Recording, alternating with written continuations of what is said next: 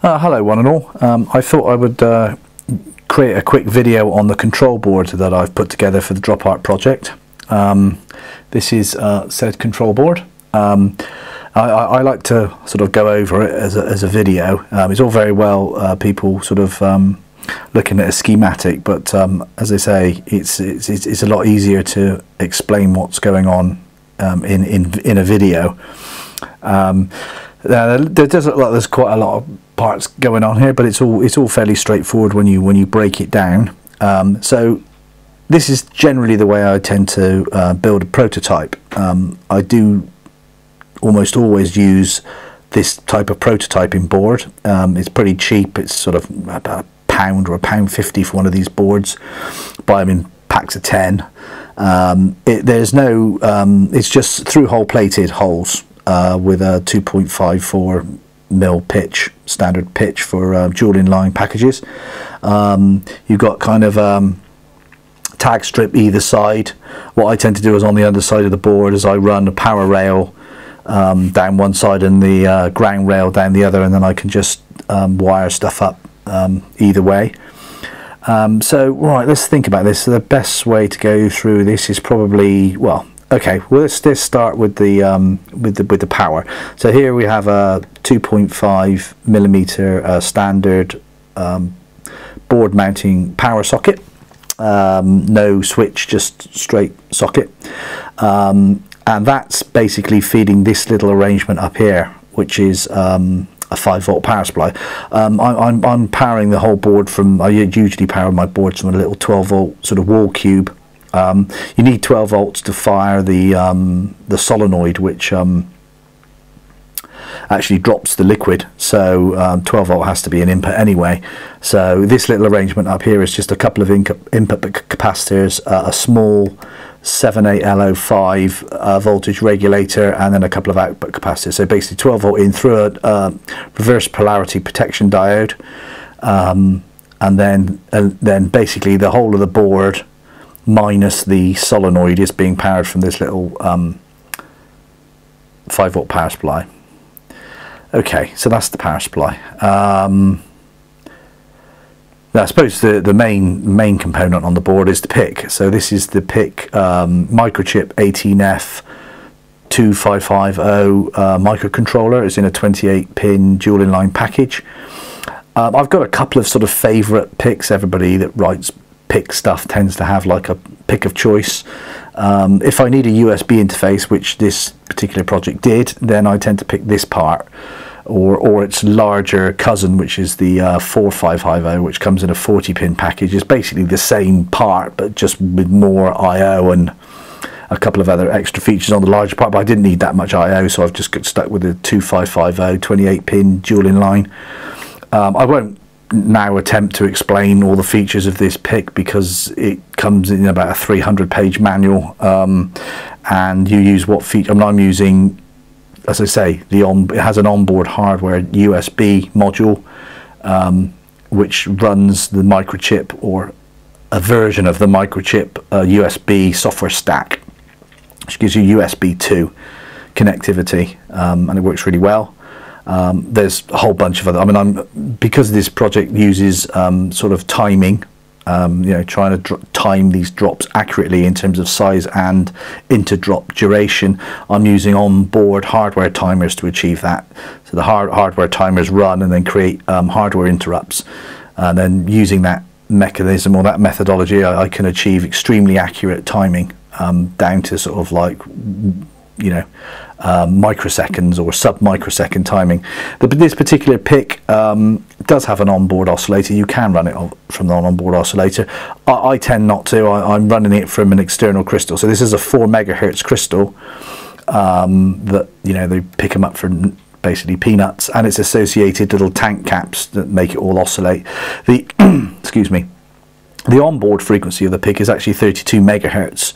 So this crystal is acting as the input or the resonant part of a PLL, which is a phase lock loop. I mean, basically a phase lock loop is a way of creating a phase synchronous clock, a higher or lower frequency from a base clock.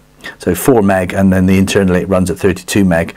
The instruction set for the processor runs at that frequency, that 32 meg, is referred to as FOSC. The actual instruction rate is a quarter of that, or FOSC over 4. So the PIC is actually running instructions at 16 MIPS, or 16 million instructions per second at a 32 meg internal clock rate. Okay, all good. What else have we got? So that's the little crystal in its cap. So this is quite an important little capacitor here. Looks fairly innocuous, but it's quite important. There's an onboard power supply for the USB, and it requires an external capacitor, 100 or a couple of hundred nanofarad capacitor, and this is it. So without that capacitor fitted to USB ref, the USB interface won't work. So that's actually quite important that that gets fitted. I've got some test points here. These test points are just the test points connected to the shutter, flash, and the solenoid, so I could connect my oscilloscope and check the timings before I had anything else sort of connected. What else we got here?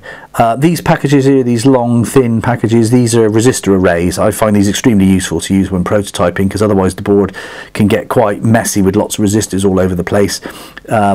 These particular ones here are contain 4 resistors each. There's an 8-pin package, 4 isolated resistors which are being used for LED current limiting, for the onboard LED, and also the LEDs within these packages that I'll discuss in a minute. And then this black package over here is a similar resistor array, but it's got a common tap, so you've got all the resistors are common to one point, and that's being used for pull-ups.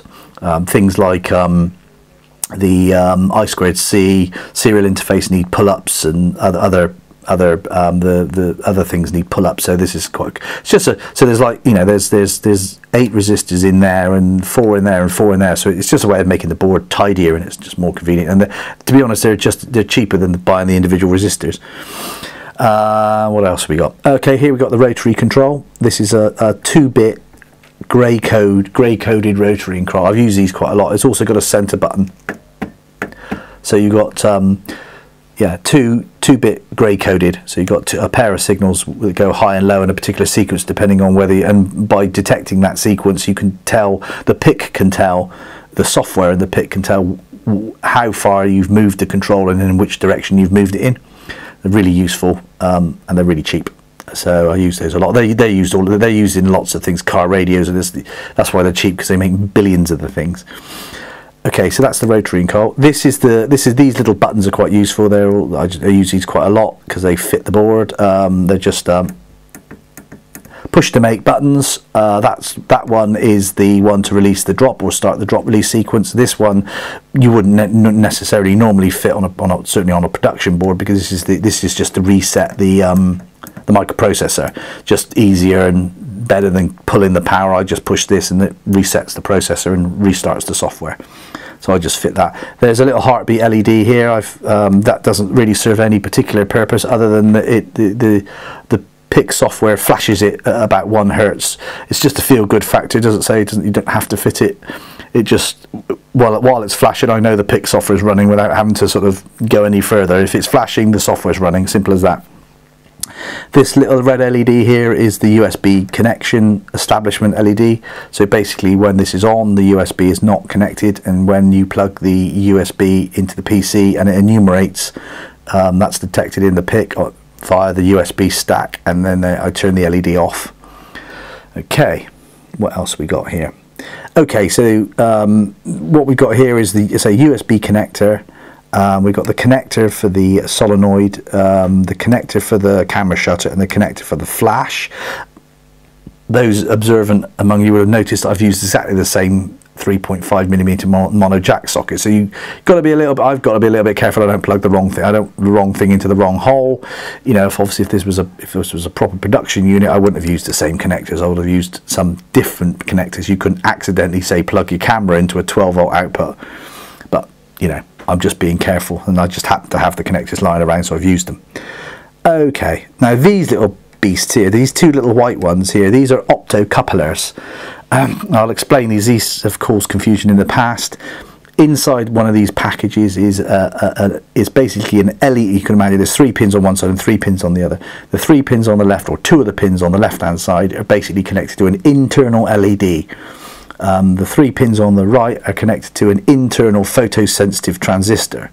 So when you illuminate the LED by powering it from the PIC, that basically turns on the transistor. So you think, well, why do you do that?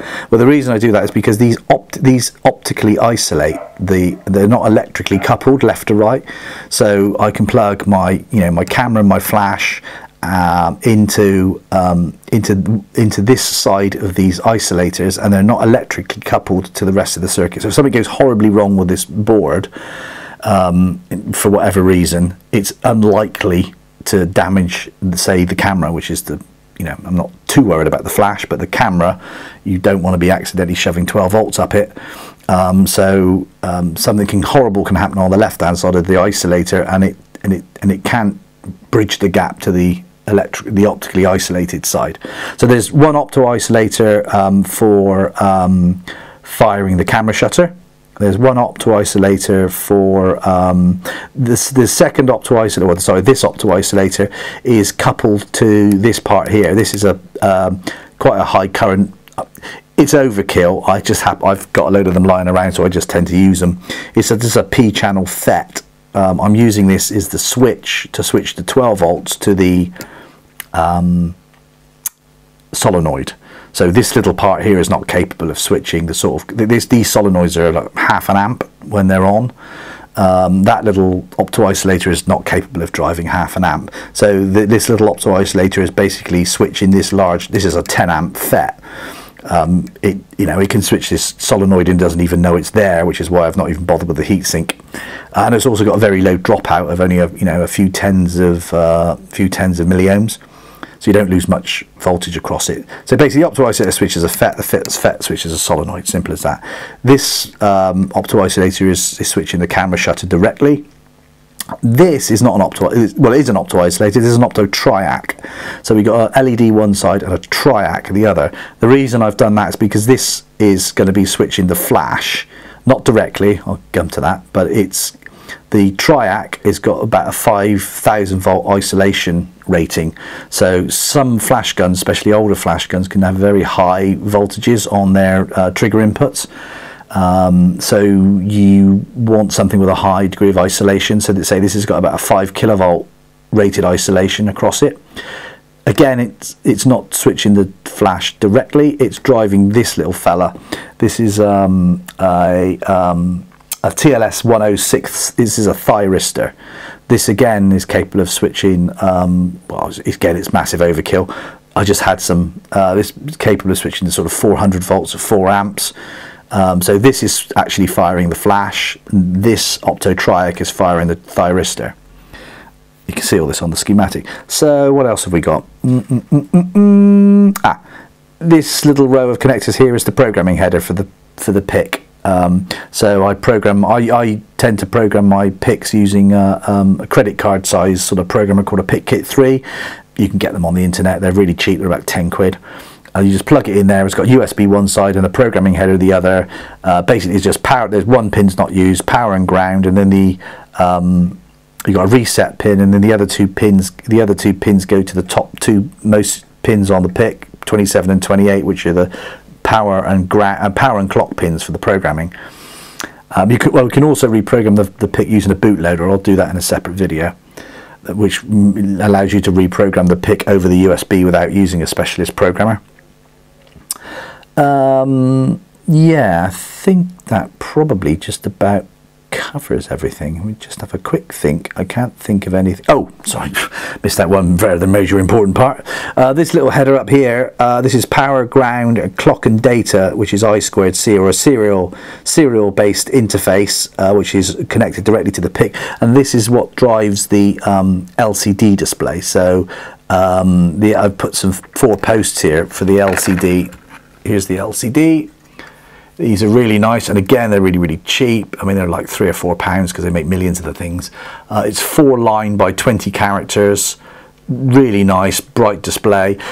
What originally these displays, they've got a particular chipset, an Hitachi chipset on them, and these original displays were parallel. By that I mean you've got a load of data pins here, and you've got so you'd have connect. They were sort of old school. You'd have ended up connecting them to the processor using a parallel port. And that's fine, you can do that, but obviously it burns a lot of general purpose I/O from the processor. If you've only got 28 pins to start with, and you've got to burn 8 of them. So what has happened is that these displays you can now buy for, I bought 10 for a £5. Where's my pencil? You can buy these little interface boards which solder onto the parallel interface and give you basically a serial to parallel conversion. So rather than having to burn all these pins up, all you need is you just power the board with power and ground. So there's 4 pins, power and ground, and then you've got clock and data I2C serial interface which connects to the processor. So you basically, most of these little PIC processors have got an I2C or a serial interface built in. You can hook it directly to the display, and with a suitable firmware driver you can set the display up without burning loads of I/O. So basically what happens is this display drops onto these posts, and then this pin header here plugs into that 4-pin socket, and that's all you need, and it gives you a whole character display. That I think is about it. I could just quickly spin it over I suppose and show you the underside. It's not pretty. Get it square. I tend to build my boards all in exactly the same way. So I've got a bus bar running down this side which is ground, I've got a bus bar running this side which is plus 5 volts, there's the power supply up there, and then I tend to use this mod wire. It's a single 0.25mm single solid core, silver coated, and it's specifically designed for this type of sort of rat's nest wiring. It's very strong, very easy to use. You can bend it a lot and it doesn't snap, and it's got very high sort of conductivity because it's silver coated. So yeah, just tend to rat's nest it like that. It takes maybe an hour or 2 to wire it all up. Job's good. And so there we go. There's the control board. Any questions, fire away. Thank you very much for watching. Cheers.